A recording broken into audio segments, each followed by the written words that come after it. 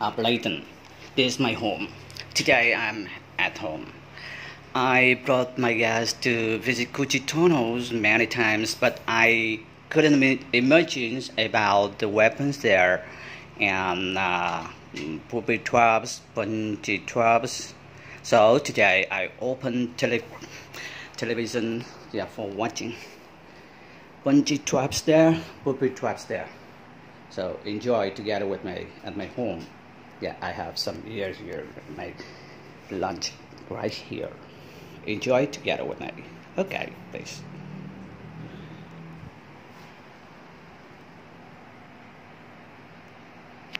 Viet Cong mice and booby traps.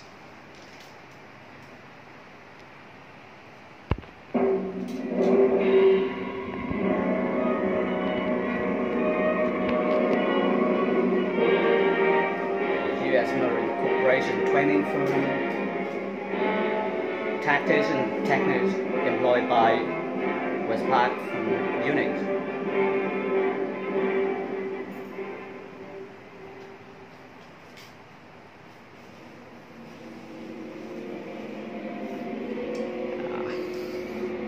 Wait for me 1 second. So Viet Cong mines and booby traps. The Viet Cong rely heavily on mines and booby traps to knock out vehicles and kill their enemies.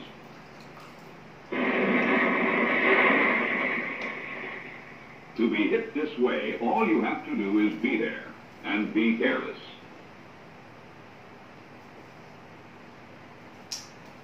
Most VC mines are installed at random along routes of communication.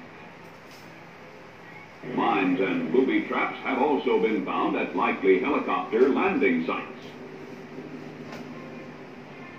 on footpaths and trails, along hedgerows, on fence gates, and on rice paddy dikes. VC mines may be hidden in high grass or on a footbridge likely to be used. The VC rarely mines or booby traps those areas farmed by day. He does mine sandy ground that can't be farmed, burial sites, paths leading to and from the jungle in which he disappears so easily. These are some of the explosive devices the VC plant has mines and set as booby traps. Good use is made of our own equipment, even our trash. Many of their devices are homemade. They all kill. The VC also have more primitive devices. Bamboo is plentiful.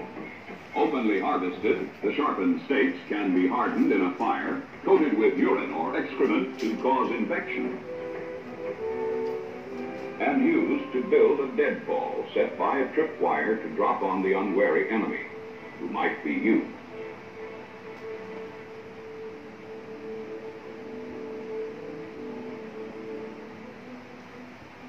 Bamboo is also used to cover and arm man traps found near fences, near hedgerows, and along trails.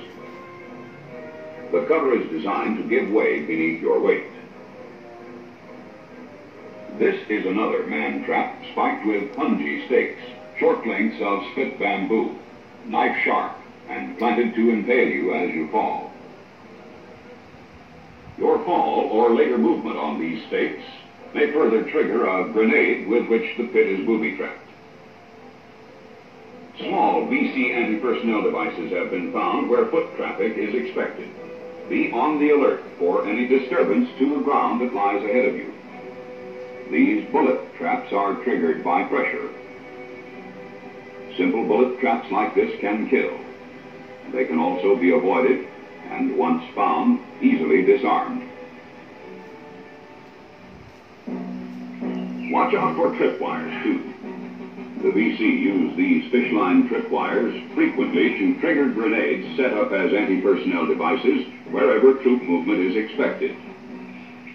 This tripwire leads to a fragmentation grenade planted in a tree along the trail. Placed in a can small enough to hold in the safety lever, the safety pin on this grenade has been removed. The tripwire simply pulls the grenade from the can, releasing the safety lever. Some VC devices are even more ingenious. Anchored with bamboo or wooden sticks, this tripwire leads to a rock suspended from a branch. The rock is attached to the pin of this grenade.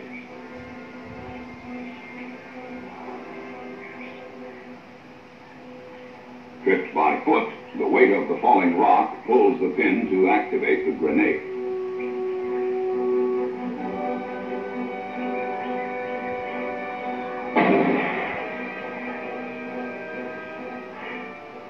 This vertical tripwire leads to a bamboo arch-type anti-personnel device armed with a grenade placed high enough to cover a wide area. Only careful observation can lead to the detection of traps like this before you're trapped.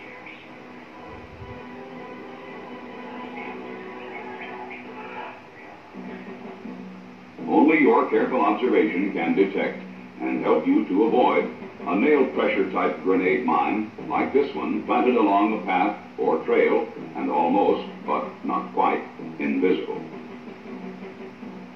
Grenades are also used by the VC to mine possible helicopter landing sites. The charges are mounted high on poles placed around the perimeter of the landing area and strung together in such a way that as the helicopter lands, the grenades will be detonated one after another.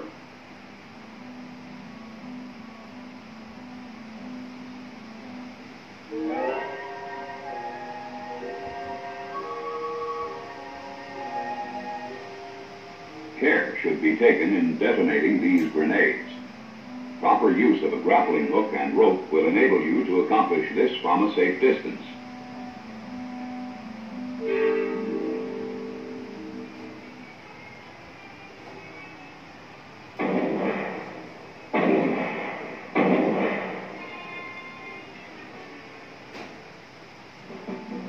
VC equipment is often planted conveniently along a path or trail to catch the eyes of souvenir hunters. This equipment is often booby-trapped.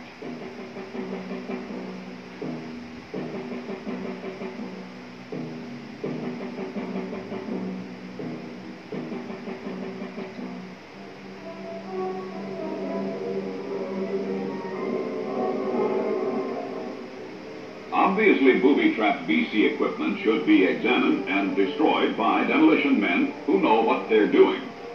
VC equipment, after thorough examination by qualified personnel and found not to be booby-trapped, should be removed under proper supervision for intelligence purposes.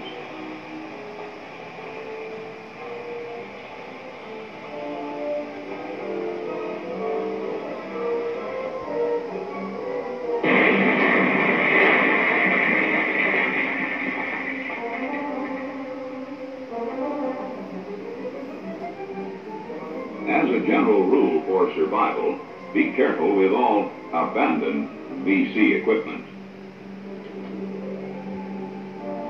This demonstration shows how a VC flagpole could be booby-trapped with a grenade.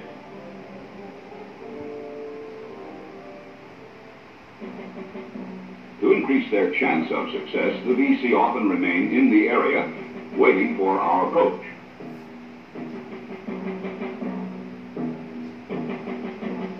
When a target of choice appears within range of the VC's electrically detonated device, he simply closes a circuit charged by a pair of our flashlight batteries, stolen or thrown away as trash, and his mine explodes. If you discover a mined or booby-trapped area, send for the experts. Don't try to do this job yourself. It's one for trained demolition personnel who know how to work with explosives.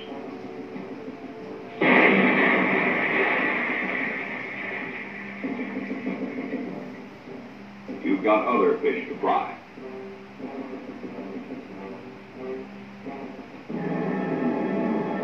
For heavily mined areas, the engineers have the heavy-duty LVTE with plenty of muscle and protective armor to dig safely down and churn up anything that's there.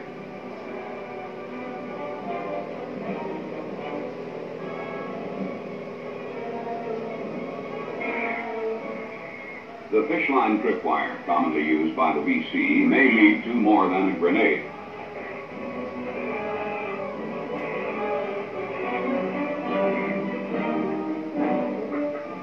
Mortar shells are often used in anti-personnel devices. This fence gate was booby-trapped with a mortar shell.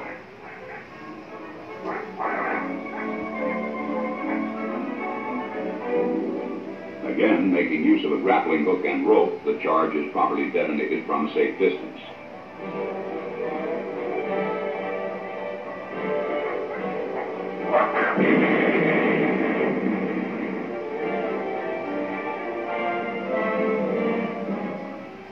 Sometimes even heavier charges are used in VC booby traps. Under the matting of this village hut, a 90mm shell was found set to go off on pressure.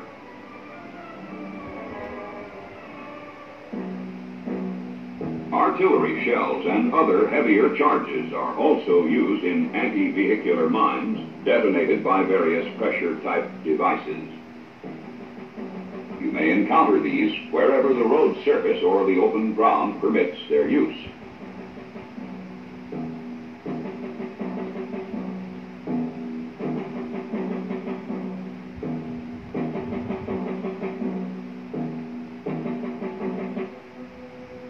Before moving into any area that may have been mined by the VC, a careful search should be made with mine detectors.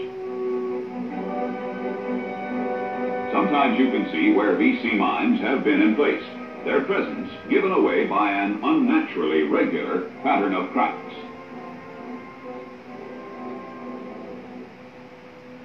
Or by a too regularly shaped rise or depression in the surface of the ground. The work of locating and uncovering these mines should be left to the engineers.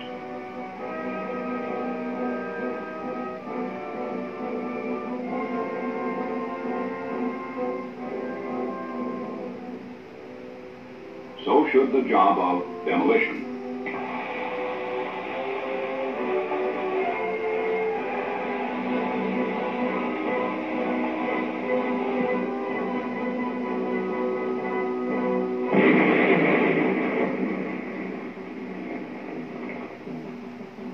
The VC have some commercially manufactured anti-vehicular pressure-type mines. Notice the way in which this mine is covered. At first, the earth will be fresh and dark around the bamboo mat. Later, this pressure will dry and settle, leaving a regular pattern of markings on the ground around the edges of the mat, covering the mine. Look for these signs of danger.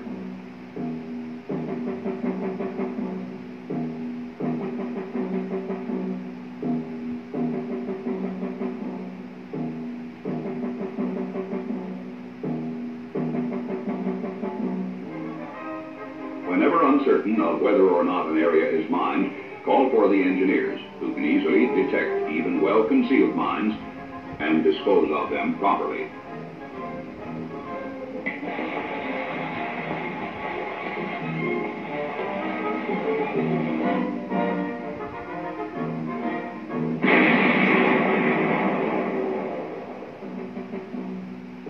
Many VC mines are of the homemade variety, made up of standard half-pound blocks of TNT, encased or wrapped in almost anything available.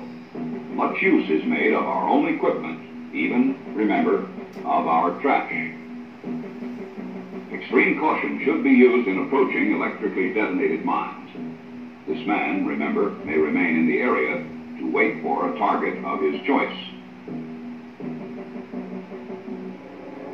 If you're close enough to discover the wires leading to a mine, you're close enough to be a target. Cutting the wires, one at a time, will prevent electrical detonation.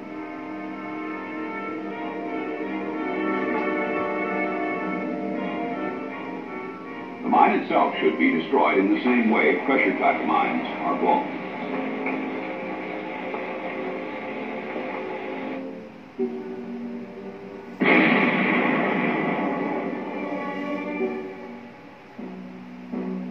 Many VC mines, like that prepared with this mortar round, are rigged for detonation with pressure-type devices made of bamboo or of wood. The Viet Cong are adept at improvising pressure-type triggering devices and mines like this shoebox anti-personnel mine. Small, but deadly.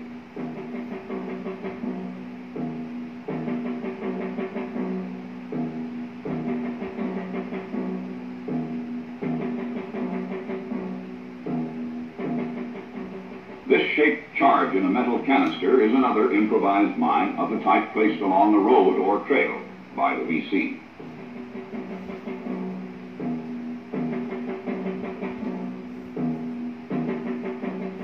Although this mine can be electrically detonated, it is set off with two boards fitted with contacts and held loosely apart by pegs or blocks of wood.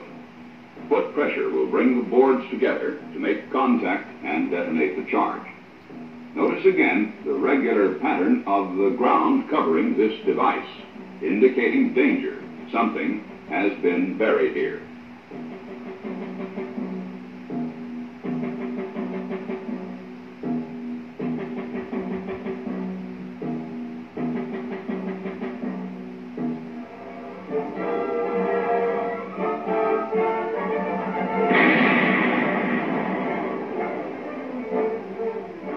Tripwires may also set off noisemakers warning the VC of your approach.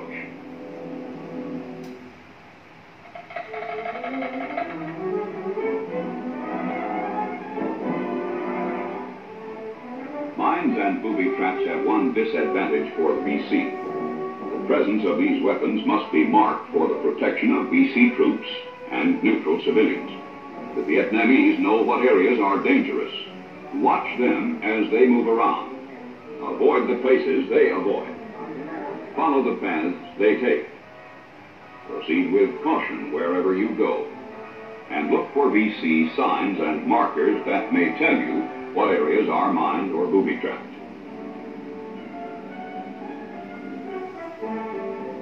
Natural materials are often used to mark mined or mine-free areas.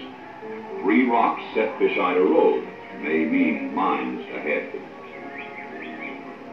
3 sticks on a road may also mean the area ahead is mined.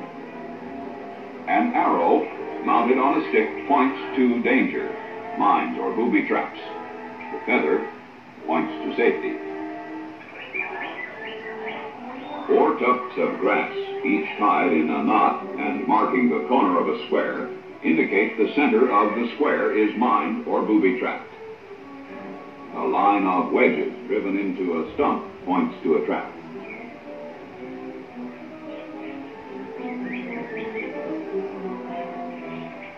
A curved bamboo stick on the road, or 2 sticks placed to form a V point to a punji trap in the area. Sticks tied and stacked like teepee supports cover spike traps. These sticks are removed by the VC when they know we're approaching. A stick shaved flat along one side and stuck in the ground at a 45-degree angle with the flat side up points to a mine 1 meter from where the flat side enters the ground. A stick or pole resting on the fork of another stick points to a danger zone. Signs reading Min or Can Vo indicate mines or booby traps in the immediate area. 3 stones or sticks, 1 on each side and 1 centered on a road, mean danger ahead. Don't use this road.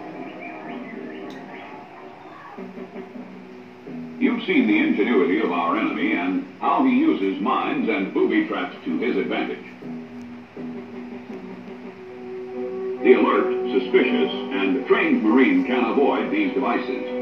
Stay off trails and away from places you sense he's likely to have booby trapped. Wherever you go in his country, be alert. Use good patrol tactics. And watch for the little things that don't seem natural. Don't panic. You'll never encounter VC mines and booby traps as concentrated as you've seen them here. But they're around. Assure your own safety when it comes to the detection and demolition of all VC devices. Stay on the alert and stay suspicious. Know your enemy, Ed Khan, and his application of mining and booby trap techniques.